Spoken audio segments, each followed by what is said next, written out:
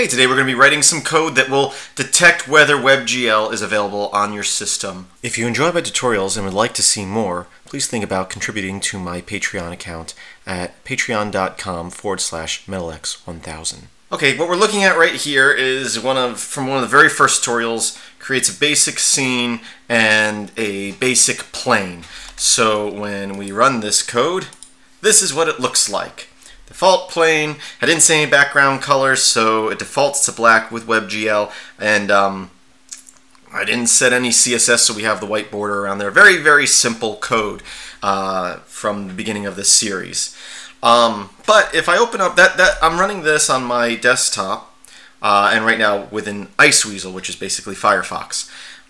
If I switch over to here, this is Midori, which apparently doesn't support WebGL. Now there's going to be a few different reasons why using a WebGL as a renderer may or may not work on your system. It may not work because it's not supported by the browser. This is the case with Internet Explorer, at least earlier versions of Internet Explorer. I'm not sure about the newest version. I think they might be starting to implement it, maybe, hopefully soon. Also, your hardware has to be supported.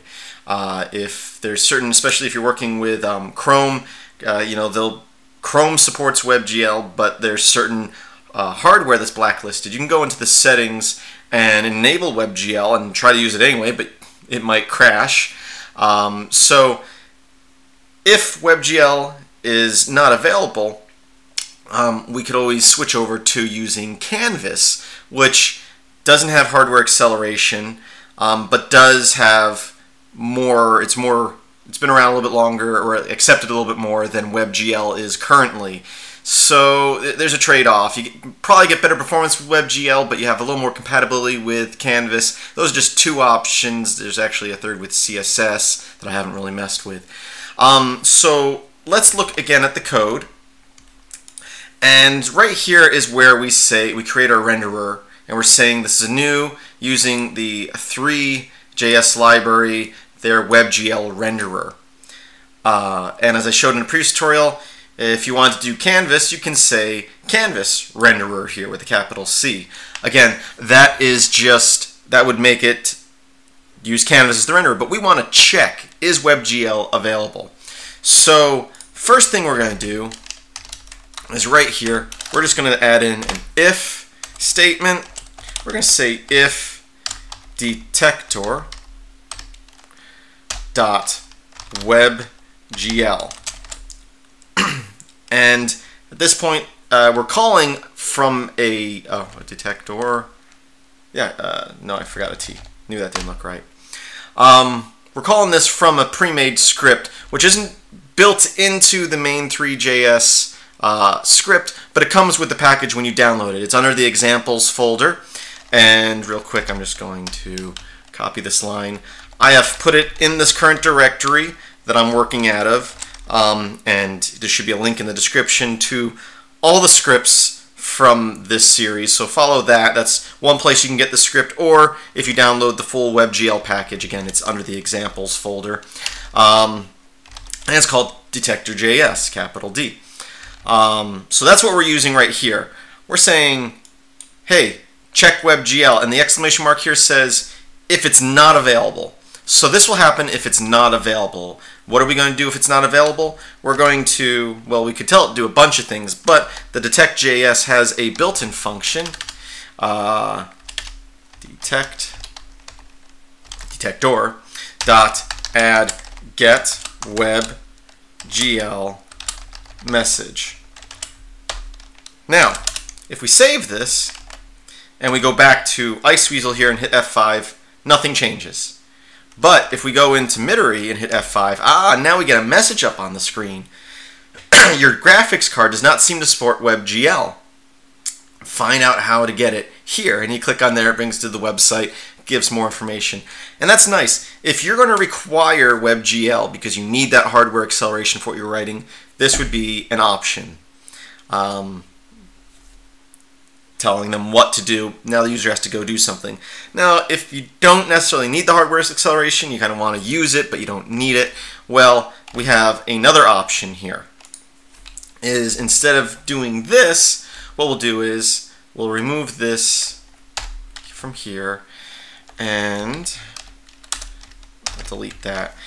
We're going to make a little bit more. We're going to say an if-else statement.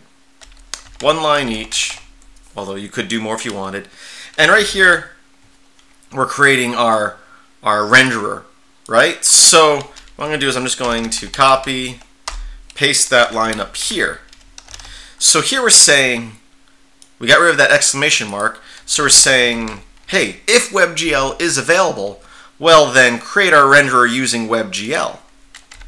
Else, meaning it's not available, what we can do here is, we'll just say the same thing, but instead of WebGL as our renderer, we'll say Canvas. So here, again, it's just saying, check, is WebGL available? Is it supported on this system, in this browser? If so, create our render object using WebGL. If not, default to Canvas. And that's all we need to do. We'll save that. Go back to Iceweasel, we'll hit F5, and you'll see nothing has changed because WebGL is supported, and so it's going to use the WebGL canvas here, or WebGL renderer. If we come back into Midori here, which isn't supporting WebGL, and I hit F5, hey, look, our plane appeared. Now you will notice that one has a white background, where the other has a black background.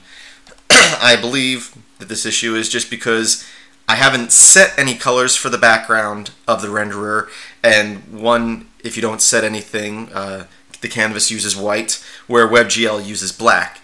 So to avoid that, you'll want to use some CSS, which I've shown in previous tutorials, to set the background color, which is something you're probably going to do anyway. And if you're creating a game, you're probably going to have like a cube map to build the sky, or some sort of sky in there. You're probably going to be setting that stuff. But if you don't set anything, be aware that I think it's probably a Canvas versus WebGL option, not necessarily a browser, but I don't really know. I haven't looked into it. I just want you to be aware that set the settings if you want to make sure that it's always the same. I've also noticed in some browsers when you're using Canvas, because it's not really 3D when you're running with Canvas, it's really 2D pretending to be 3D. You'll see here the plane is divided up because you'll get the different polys showing, the polygons showing up. And again, that depends on the browser. I've seen that in some browsers and not others. So it's definitely, in this case, not displaying as well as the WebGL in Firefox or Iceweasel, but it is working. And at the very least, you've got it working in a majority of browsers, just adding in this little section here. So originally you just had this line saying create this renderer. Here we're just saying check.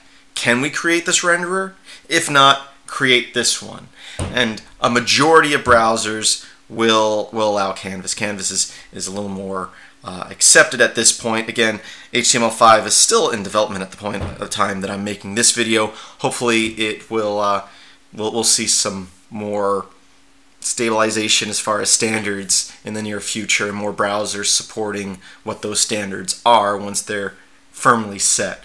So very simple. Again, we've added in this detector.js script, which you'll find inside the the 3JS package under examples, or if you follow the link in the descriptions to all these examples, I'll have it there.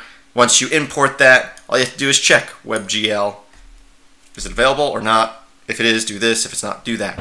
So thank you for watching. Please visit filmsbykris.com. That's Chris with a K. There should be a link in the description, again, as well as a link to all the scripts in the series. And I thank you for watching. I hope that you have a great day.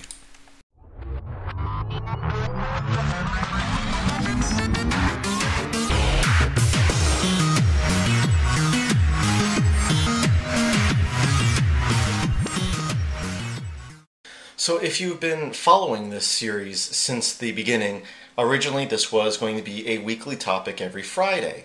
You may have noticed that there hasn't been a video for the last, I think, 2 Fridays. I'm on a new schedule that isn't exactly set yet, but it's going to be, what videos I make are going to be decided in part by my Patreon viewers. So I plan on continuing this series, but how quickly and when it happens all depends on what my supporters want to see. So if you head over on to patreon.com/MetalX1000, there should be a link in the description. You can become one of my supporters, and you can be one of my patrons, and you will have a little more input and say on what videos are made. So I thank you for watching this. There will be more on this topic, but when and where depends on what my supporters want to see. Thank you for watching, and again, I hope that you have a great day.